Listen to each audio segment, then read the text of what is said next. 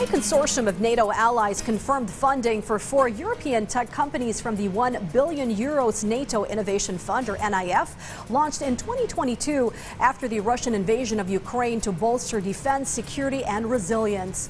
The fund, supported by 24 NATO member states, including Finland and Sweden, invested in London-based Fractal AI, Germany's ARX Robotics, British manufacturer iComat, and Welsh company Space Forge.